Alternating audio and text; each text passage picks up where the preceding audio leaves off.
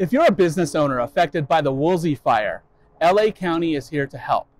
Your first step is to register with FEMA and the Small Business Administration by January 31st to apply for grants and loan assistance. Visit disasterassistance.gov or call 800-621-3362 before that important deadline. Business owners can also get recovery support from local nonprofit organizations.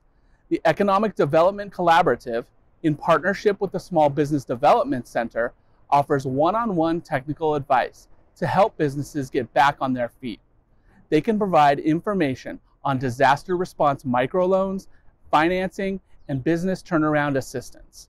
To make an appointment, call their business recovery hotline at 805-409-9159. LA County's Department of Consumer and Business Affairs also has resources to help small business owners, including information to help you stay in compliance with minimum wage and price gouging laws.